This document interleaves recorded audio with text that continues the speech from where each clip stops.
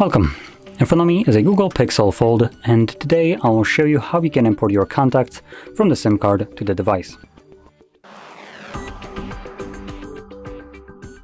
So to get started, locate your contacts application, the standalone version of it. So for me, it is right over here. Disregard this, you shouldn't really be seeing that. So by default, you will see this page right over here.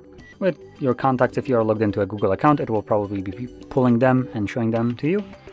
So to import contacts from your SIM card, we will navigate to Fix and Manage. Now, before I do so, I'm just going to quickly point out one thing.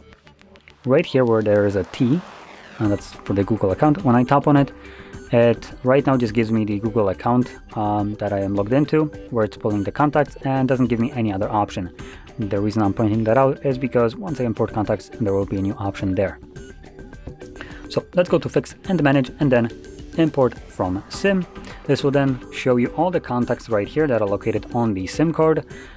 If you are importing them to a location that already has these contacts, like the Google account that I'm trying to do this to, it will deselect all of them and grade them out so you don't import duplicate contacts.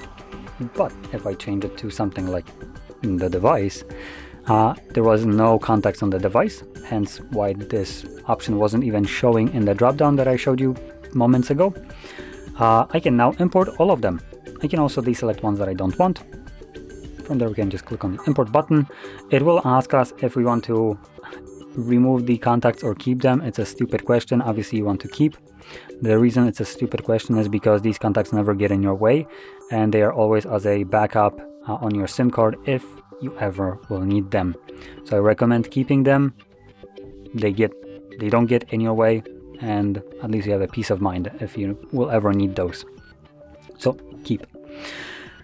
Don't sync, keep off.